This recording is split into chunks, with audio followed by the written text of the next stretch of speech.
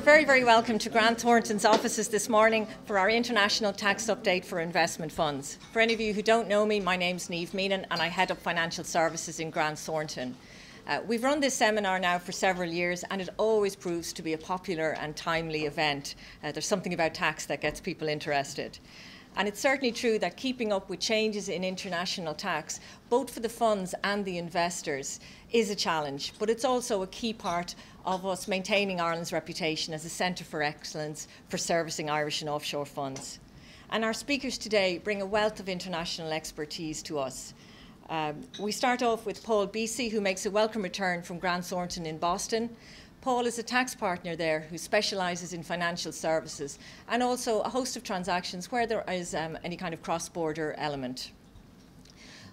Paul will be followed by Peter Vale, who's a tax partner here in Grant Thornton, Dublin. Again, Peter has many years' experience in financial services and also in a lot of international transaction and has a range of international clients.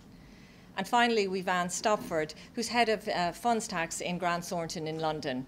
Anne is a member of the AIMA Tax Committee and is also a regular visitor here in Dublin. She has a wide client range, both of funds and of investment managers. And all of our speakers today are very experienced in providing tax advisory and compliance services to funds that are administered here. Given the popularity of the US and the UK for funds, with the fund managers being resident there, we find that working very closely with our associates there is a key part of our work here. But what I want to talk about is the UK reporting fund regime, and there haven't really been any major developments in terms of legislation during the year. I mean, there have been some, but what we have got is a lot more practical experience coming down the line, because these rules, as you'll probably be aware, were introduced 2009, 1st of December 2009, but they had very long transitional provisions introduced at the same time. So in many cases, or in some cases, funds still haven't gone into the reporting fund regime. In other cases, they are in there, but we've only really in the last few months actually been having to prepare reporting fund calculations. And there's some practical aspects that are coming out as a result of that, and it's those types of things that I wanted to pick up on. So I'm going to run through some of these slides, but just standing back and just a reminder in terms of the offshore funds legislation and why it's there and what's happened. This legislation's been around since 1985, so quite some time now, and it's designed to stop UK taxpayers rolling up income by investing in offshore funds and then generating a capital gain on disposal. So the intention is that provided the fund has the sort of special designation, either as distributor funds under the old rules or now under reporting fund rules, capital gains will be taxed as capital gains rather than income, but investors are taxed on an annual basis on any income arising. Clearly, we have seen a huge increase in the number of funds that are actually going into this regime compared to the old regime. And one of the drivers really for that is the differential in tax rates. So Peter mentioned about the differential in tax rates here. We've got similar differential in the UK, in that if an investor invests in an offshore fund, if it's outside the offshore funds regime, then it's taxed as capital gain. And that is an area where there have been changes as a result of this legislation, because the definition itself has changed. And it is always important, if you've got an investor investing in an offshore fund, to see whether it does fall within the regime or not. But if we're talking about open-ended funds, UCITS, it will definitely fall within this regime. If it is in the regime, if the fund applies to be a reporting fund and complies with relevant conditions, then any capital gains on exit for investors, for individuals, are taxed at a top rate of 28%, versus a non-reporting fund where investors are taxed potentially at the top rate of 50%. So there's a huge differential, and that really has been a big driver. But investors do need to be aware that the counter to that is that they will be taxed on the annual income of the fund. And the difference between the current regime and the old distributor status regime is that they will be taxed on any income, whether it's received or not. So there is the capacity there for dry income. And investors need to be aware of that. And also, another difference is that the fund has to report 100% of the income, whereas under the old rules it was 85%. So potentially there could be more income being taxed for investors. In terms of corporate investors, if we're talking about a pure corporate, they're unlikely necessarily to be too concerned, really, because the income and capital gains tax rates for corporates are broadly aligned. There's a few small differences. However, if we're looking at UK funds investing in offshore funds, then there is a big difference, because UK funds are exempt from tax on capital gains, whereas they pay tax at 20% on income if we're looking at authorised funds, and it's the normal corporation tax rate of 26% if we're looking at an investment trust. And what we have seen over the last few years is undoubtedly many more UK funds investing in offshore funds. They're trying to diversify more and get different exposure. And this actually is a big issue when we're looking at it from a UK tax perspective, as to whether whether UK funds are invested in reporting funds or non-reporting funds. I mentioned about the transitional rules, and the rules came in from 1st of December 2009, but there was an option for funds to apply for distributor status for the subsequent period as well. So, for example, if we had December 2009, that fell under the distributor status rules. December 2010, they could go into the reporting fund rules, but equally they could do distributor status, which is why for an awful lot of funds, if we take December as being the sort of fairly popular year end, an awful lot of funds, it's really only December 11 that they're actually in the regime. There were a number of funds that went in for December 10, but and it's those ones that we've been working on in recent months. But as I say, for a lot, it's really only in this coming year where they'll be looking at it for the first time. If we look at a fund with a year end of 30th of September, it may well be that they've continued to apply for distributor status for the year to 30th of September 2011, and it's only from literally now, 1st of October 2011, that they're actually going to be going into the regime. So 30th of September 2012 will be their first year. So this whole process has meant we've got funds, depending on their year end and depending on what they've actually decided to do, are within all different sort of states of implementation of the reporting fund rules. Just to recap, in terms of the process, it's really two stages. First of all is the advance application, and then subsequently actually doing the reporting fund calculations. And the advance application itself is relatively straightforward, and it's quite clear from the legislation what needs to be included in the application to the revenue. And there is a form a specific form that needs to be completed and set out there what actually needs to be covered in that. The point to bear in mind is that the deadline for submission used to be, until May this year, used to be 3 months after the start of the accounting period, whereas now that has been deferred. So now funds have up to the end of the first accounting period for which they want to go into the regime to make the application. So it gives a bit more time to make that decision. Or if you've got a new share class, it's within 3 months after those shares are made available to UK investors. So, for example, if you've got a new fund that's launched at the beginning of the year, but you've got a new share class that's launched just 1 month before the year end, you've got until 2 months after the year end to apply. But the important point on this is that the application needs to be made for individual sub-funds and individual share classes within those sub-funds, and each one needs to be specified. And so if you have got new share classes, those need to be, separate applications do need to be made. In terms of the ongoing requirements, again, it's very specific in terms of what's actually needed, but the change over the distributor status is it is very much more dependent on the accounting income, the accounts being the starting point, and making adjustments to those accounts. A computation of reportable income needs to be prepared, and that needs to be submitted to the revenue. And also there's a requirement to submit specific information to investors as well. So in terms of the provision of information to investors or participants, that needs to be done within 6 months of the year end. And in practice, that is bound to be the case because it's the first year.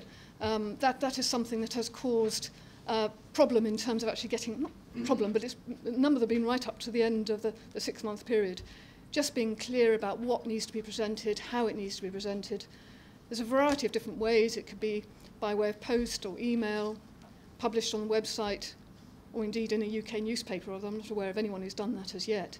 And it's actually been clear up front the way that the process is going to be used. And in practice we found, as I say, that there's a variety Some managers, for example, or some funds have only got a relatively few number of investors and they've just sent them specific letters. Others have put it on the website. But it needs to be accessible to investors. It needs to be accessible to the revenue as well, because they need to be able to see that the information has been provided to the investors. I'm going to pick up in a moment on some of the sort of the practical issues that we've come up against. But I'll say that it's quite clear in terms of the basis of calculating reportable income. It's based on the accounts with certain specific adjustments. I always think it's ironic in a way that the revenue brought out the consultation originally to try and make this whole process more simple. But to be honest, it's anything but in terms of the amount of adjustments and the like that need to be considered. So in terms of the practical aspects, one of the key drivers, actually, I suppose, but also key considerations, is whether the fund is trading or whether it's an investment fund. And the revenue's view has changed, and the revenue have really softened their view in relation to whether a fund could be considered to be trading or investing. And the concern is that if it's considered to be trading, then any gains arising from those trades are treated as income, and they have to be treated as reportable income to investors, which clearly would be disadvantageous, because investors would then be taxed on something before they actually realise it and taxed at income tax rates. But we have now got certainty, provided two conditions are complied with. First of all, the equivalence condition, and secondly, genuine diversity of ownership. And provided those conditions are satisfied, then there is what's called a whitelist, which sets out a number of different types of transactions. Provided those transactions are what's been done within the fund, then it will definitely be treated as investment rather than trading. So that in itself is a very, very useful, it gives certainty to investors. If we're looking at UCITS funds, they would be covered by this, provided they satisfy the genuine diversity of ownership condition. So if you had a fund, for example, that was aimed at a very narrow category of investors, or as a family-type fund, a private investor fund, those would not satisfy these conditions. But if it's open to a wide range of investors and various conditions are satisfied, then there's certainty there, which is helpful. This condition was amended in the legislation that came out in May this year to extend it slightly to EEA funds, where they're marketed to retail and professional investors, where there's specific borrowing and derivative contract exposure limits. This is something that has been discussed with the revenue quite a lot over the last year or so, because particularly if we're looking at hedge funds, there's a concern that hedge funds haven't got this similar certainty, but the revenue are refusing to budge on that particular point. Therefore, we're then back into first principles as to whether the fund could be trading or not. As I said earlier, the revenue's view, I think, has softened a bit, but it really is still necessary to look to see whether there is a trading argument there, whether the fund is turning over the portfolio very, very frequently, what's the motive when it's buying and selling investments, etc. So certainly there are certain funds I've looked at over the last year where I've advised that there's a very strong risk that it could be trading, and it's probably not beneficial for them to go into the reporting fund rules. However, there are an awful lot of other hedge funds, but when you look at it, there's really a strong argument that it's not trading, it's investing. And I think this is another driver for many more funds going to this regime than previously, along with the need, or no longer the need, to actually physically distribute. So certainly in the hedge fund space, we're seeing an awful lot more going into this regime. Effective interest is another potential issue, because under the reporting fund regime, and in fairness, it's the same under the distributor status regime as well, loan investments, loan relationship investments, debt investments had to be accounted for under the effective interest regime as prescribed under the IMA SORP. So effectively what they're saying is, well, you would look at this investment, how would it be treated if it was accounted for by a UK fund? And what the revenue are looking for here is an effective interest method, which effectively apportions any discount over the life of the bond. But what the reporting fund rules do say is that if it's not accounted for under the effective yield method, if it's not prescribed to be under the IMA SORP, but there must be an equivalent method. And that in itself does allow some flexibility. And indeed, under the IMA SORP as well, there's some flexibility. There's an element of subjectivity in terms of how you go about calculating the effective interest rate and what needs to be accounted for as income and therefore reported. And I think it is something that needs to be looked at on a case-by-case basis and really just come up with a view as to what would be an acceptable method for accounting for these bonds. One interesting thing, and we've seen this coming up a few times, is the treatment of index-linked bonds. And of course, with the rate of the movements in inflation over the last year or so, this potentially is quite a headache in terms of the amount that would need to be reflected as income. And I've got this on one particular client at the moment where the adjustments will be really significant. They're faced with reporting an awful lot to their investors. And in fact, this is something I was hoping to get an answer from the revenue before coming over today. But in the UK, there are different rules for that apply for index-linked bonds to allow for the indexation element not to be distributed. And actually also in the tax regime, there are specific provisions applying to UK gilts. And I've posed that question. I'm waiting for an answer, because at the moment we have got a differential between UK funds and offshore funds, which the intention of these regulations is very much to align these. Derivatives, the similar questions on derivatives, making sure that the treatment of derivatives mirrors the treatment under the IMA SORP, and to the extent that anything is taken to capital, you can ignore that for the purposes of reportable income, but to the extent that it would have to be accounted for under the IMA SORP as revenue, then you'd have to bring it in and report it. Now, one big issue was caused some concern over the last year and has been changed as a result of discussions with the revenue, is the question of income equalisation.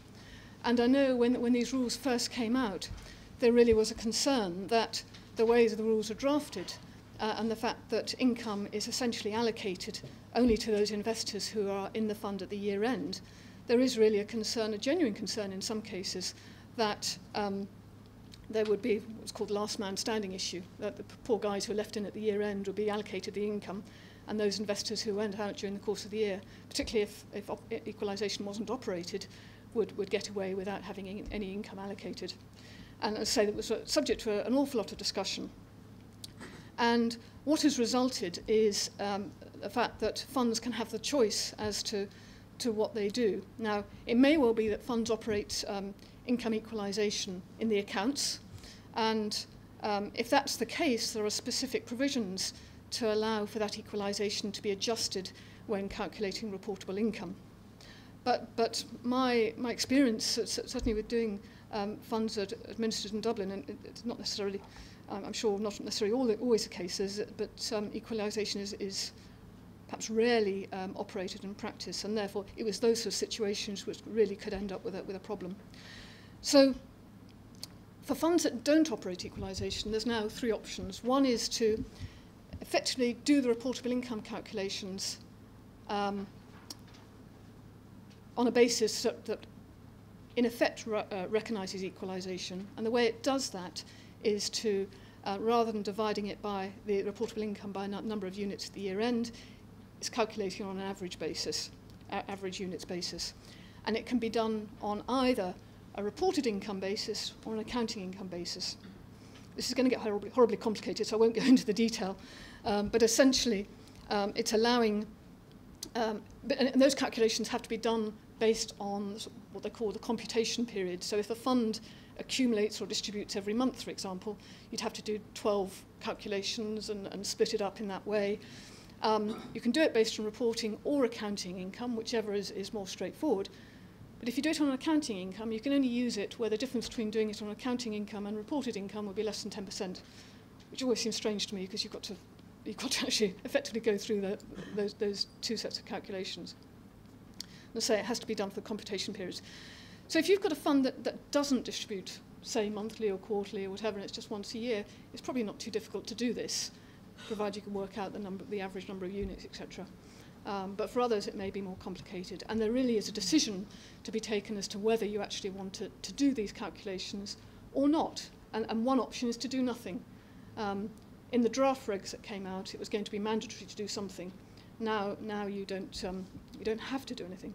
However, if you don't want to do any equalisation adjustments, you've actually got to elect not to do it. And I think that's quite an important point, at least to consider, because if you don't elect, then the default is that you do your calculations based on reported income under these equalisation arrangements. And for funds that are going into the regime now, you have to include that in your application as to what you're actually going to do.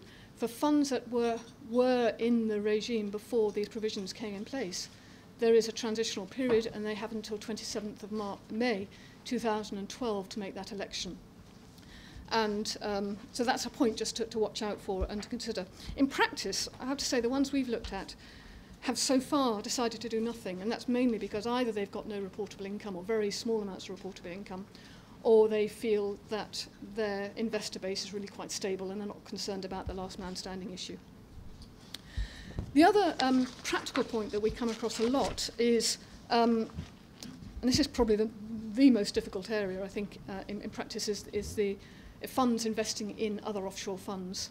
And this has been opened up, really, because of the abolition of the 5% investment restriction that came in with the reporting fund rules, and that was clearly very good news. But what we do need to do now is drill down to the extent that the reporting fund has investments in other offshore funds, work out whether the underlying funds are reporting funds, whether they're distributing funds, or whether they're non-reporting funds. And for reporting funds, for example, we have to pick up the underlying reported income.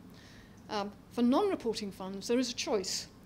Either, if it's possible to obtain sufficient information to effectively do those calculations yourself, then you can bring in the notional reportable income into the calculations of the reporting fund. In practice, though, unless the fund is an in-house fund, it's very difficult to get that information. But clearly, that's an option. If you don't do that, then the other position is you have to account for this non-reporting fund on a fair value basis. So essentially what you're doing is bringing in the unrealised capital gain on an annual basis and treating that as income. So that could really be quite distorting. If you've got a fund that's a reporting fund investing in a non-reporting fund, that could have a big effect on reportable income, which is why it's important right up front to understand, or managers particularly, to understand exactly what they're investing in, because it could have an impact on their fund position. Transparent funds are in theory outside of these rules, provided they undertake to provide information to investors to enable them to complete their tax returns, and provided they meet a 5% restriction on investments in non-reporting funds. What we have found, though, is a number of transparent funds are actually applying for reporting fund status. It's partly because if they're going to have to provide the information in some form anyway, they might as well do it as under the reporting fund regime, means they don't have to worry about the 5% restriction. But perhaps probably more importantly is this whole reporting fund regime is being seen really as quite a marketing tool. The fund has reporting fund status, is seen as beneficial for either UK investors or other funds who are looking to invest in reporting funds. So as I say, we're seeing quite a lot of funds going into the regime.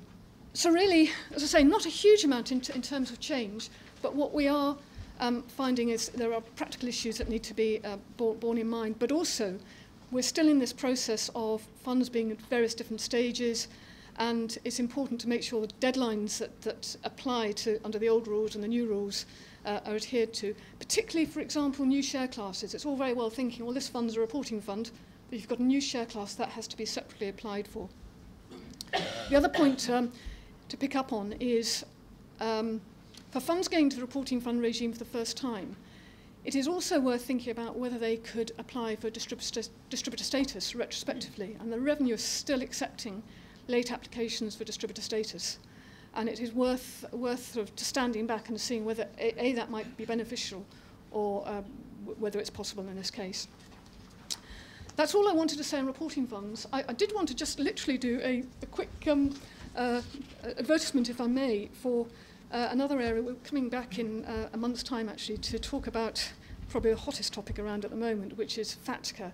And I'm sure everyone in this room, when you hear that word, sort of shudders really, and that's how a lot of us feel, I think generally. But the important, I'm sure you're all aware that as it stands at the moment, there's a 30% withholding tax that could apply to both income and proceeds on disposal to a non-US financial institution, unless that institution enters into a FATCA agreement.